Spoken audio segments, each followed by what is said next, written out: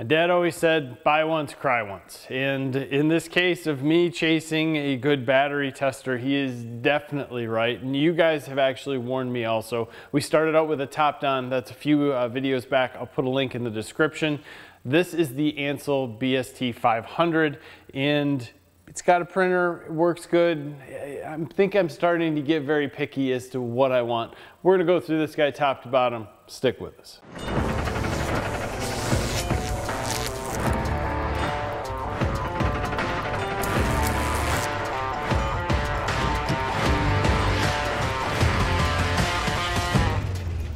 First things first, this Ancel kind of gives me the old school vibe as to how it functions with the buttons, and how you definitely get a solid feel as to when you're actually pressing the button. I took it out of the box and I'm like, yes, this is a good thing. I like it because long term I feel like it'll hold up. I looked at the clamps and I said, you know, they could be small, but we'll go with it, and they're definitely strong, so we'll try it out. I can tell you after use, this little cable here that goes between, which is maybe 2 feet, way too short. I need something that might even have 6 to 8 feet. It'd sure be nice to have this inside the vehicle with me so I could look at gauges, look at what's going on while I'm like starting the vehicle or running different RPMs. That would be awesome. Beyond that, these are definitely too small. When you get into larger batteries, the clamps just are a pain in the ass, flat out. The screen on here is good, not good for a camera. I'm trying to get the right angle on it, but as far as looking at it line of sight, it's great. Printer, it's finicky. To say that at the least, you have to sometimes take the paper out, make sure it's tight, put it back in. Other than that, it was pretty good. Let's go through some of the situations. So this is the same Chevy that we tested out a while back with the top down. I'm using the Ancel to go through and test the battery. I want to go through this stuff really quick because there's some interesting things here. First, this battery came out as caution, needs charging. It just came off the charger. This is a bad battery, guys, right out the bat. It should have caught it. The top down isn't catching it, and this unit is not catching it. I think there's a charging issue on this that's making the battery bad, but that could be something that are all related together. It's really hard to say at this point in time. But if we look at the printout, and this printout took me a couple times to get because the paper wasn't overly tight on the inside, it's telling us that we have a 12-volt battery. The result was caution, needs charging. The current voltage that it's seen was 12.05 volts. Internal resistance, 6.71 milliohms. I believe that's the state of charge 25%, which doesn't, it's just saying it's low. State of health 48%. It's calculating its cold cranking ups at 416. What I put in, it's a 600. So, and it gives you the date, and of course the date is incorrect here. I didn't set the date or time or put the VIN numbers in. I just wanted to print. It's interesting. I believe this is a bad battery, flat out, but I wanted to do a startup load test, and that load test for starting is kind of going to show me a little bit more of what's happening with this battery.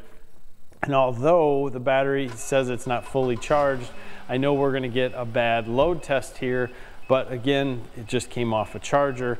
So the unit is blinking once we do the load test, telling us, you know, we have too low of a voltage on the bottom. I can't print this out. I wish I could, but you just can't. So I wanted to go on and do the charging test with this, and this is where I really wish I had longer cables so I could see what's going on, not only with the multimeter, but with the battery tester also. And going through that, it's telling us that we have too high of a charge. It again is blinking. I again can't print that out. It's just saying, hey, too much is happening here, and you know, you got issues. So I know that there's probably an issue with that charging, although I want to put a different battery in here and go through the same thing just to see if that solves some of the charging issues.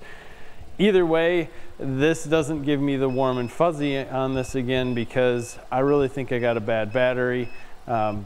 Just because it's constantly been on the charger and I'm still very low in voltage.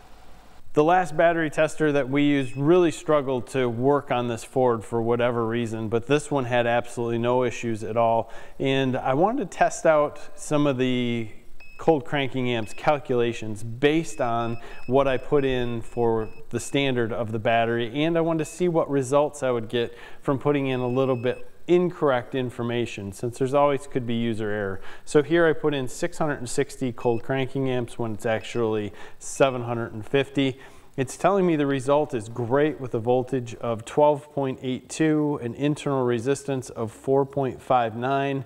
It's saying its state of charge 100%, state of health 85%, calculated cold cranking amps of 609, and it should be 660. That is great information with the wrong stuff put in, but I wanted to test out what its calculations would be and how things went. So what I did here is actually do the correct test. The result came back good, same voltage, 12.81, internal resistance 4.61, really close to being the same, state of charge 100%, state of health dropped to 65%, mostly because of this calculation.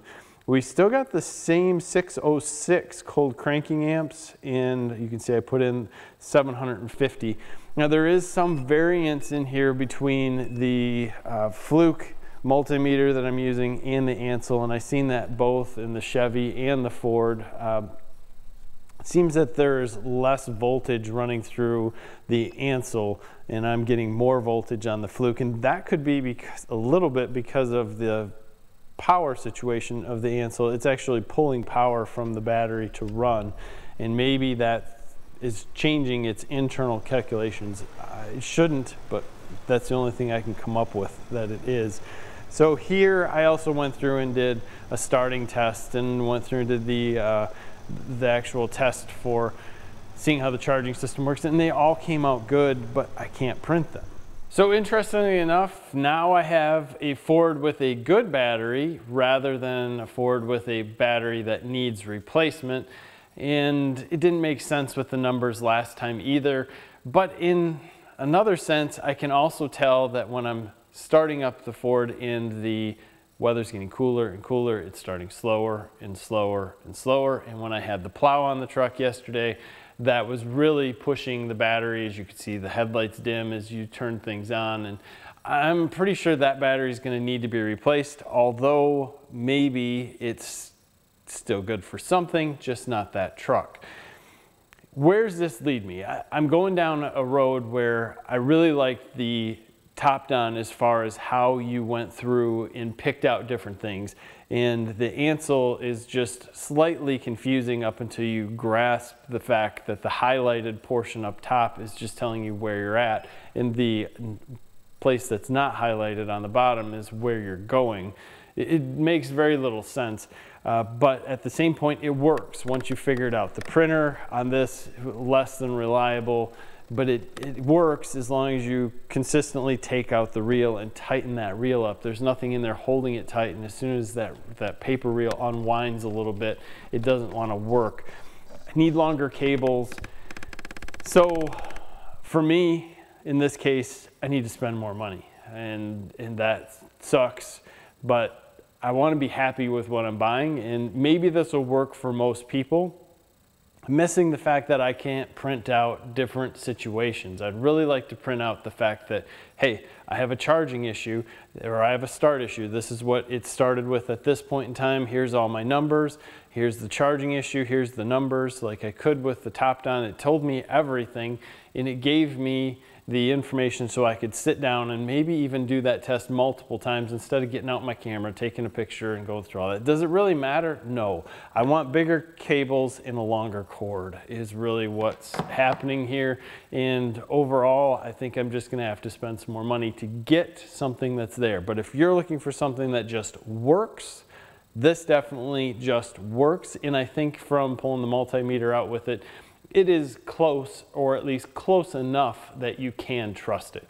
So however this goes, I am super interested in hearing your comments. If you would, pop back, look at the top down, pop back to this guy, look at this, leave me the comments on this video is what you think between both of those, because I'm interested in hearing what you guys think. I know in the last video you guys gave me suggestions as to where to go and what to buy, and I am going to do that and come back and see what happens there. As always, give us a like in this video, subscribe to the channel if you haven't already. Thanks for your time. Have a great day.